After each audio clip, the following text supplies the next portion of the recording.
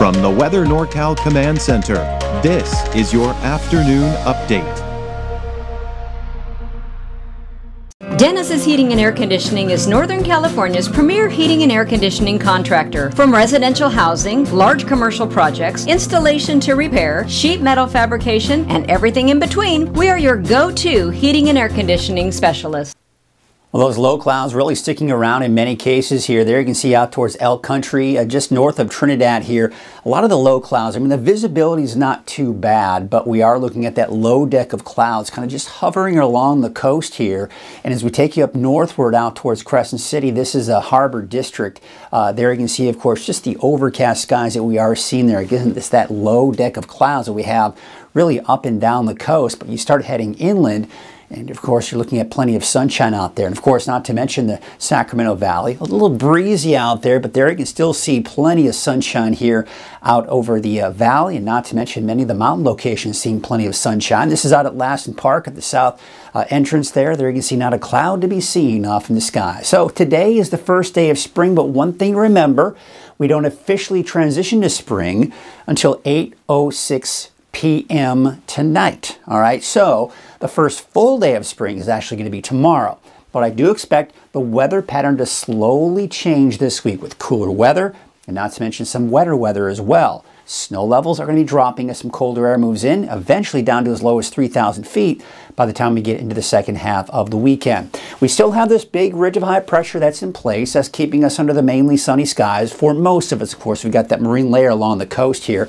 That's what we have here throughout the rest of the day today. Some of that making its way inland as well, places like Blue Lake and not to mention out towards Ferndale as well. But we are seeing some afternoon puffy cumulus clouds developing for some of the higher elevations, and you'll notice Futurecast is picking up on a little bit of shower activity in some spots as well.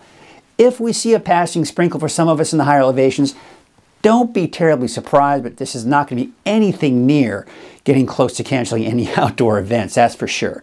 Then we have this very weak line that may have an impact on us tomorrow afternoon. Once again, most likely won't even have much of an impact, if any. And you can see a little bit of that drizzle and light shower activity along the coast. Otherwise, Thursday, that marine layer won't be quite as thick, but we still expect to see the most cloudy skies along the coast, not to mention even off to the west of the valley, but plenty of sunshine for the valley, and not to mention off to the east for your Thursday. Now, as we go into Friday, there's the next storm system. You can see that front pushing inward, and then I do expect to see by Friday that first chance at least of some measurable rainfall across the board. Snow level is still fairly high at this point, 5,000 to 6,000 feet. Then this low pressure system kind of moves to the east and then down to the south. So as we go into Saturday, more rain, and we're also seeing, of course, that cooler air move in. Snow levels dropping down to about 4,000 feet on Saturday.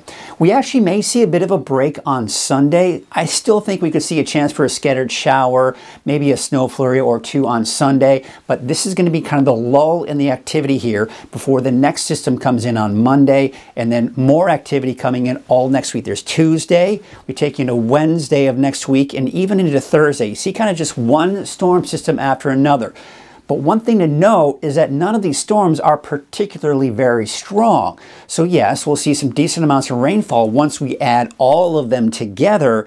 But as one storm, each storm is just not going to really dump a lot of rain or even a ton of snow for that matter. But do note that there probably will be chain requirements over many of the higher mountain passes as we go through the weekend and into next week as well. Temperatures today are expected to be somewhere in the mid 70s, give or take. So some upper 70s, some low 70s, just depending on where you are.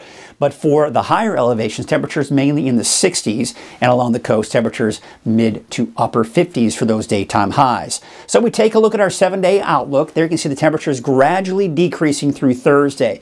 By Friday, we've got the chance for showers. We continue off and on showers into early next week. And if we were to extend this through all of next week, we'd be looking at a chance for rain each and every single day, off and on. It's not going to be kind of that steady rainfall for several days.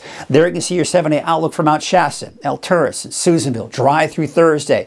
That chance for showers off and on starting Friday and then continuing into next week. Snow levels starting off fairly high as well, 5,000 feet at the lowest, down to eventually maybe 3,000 feet by Sunday.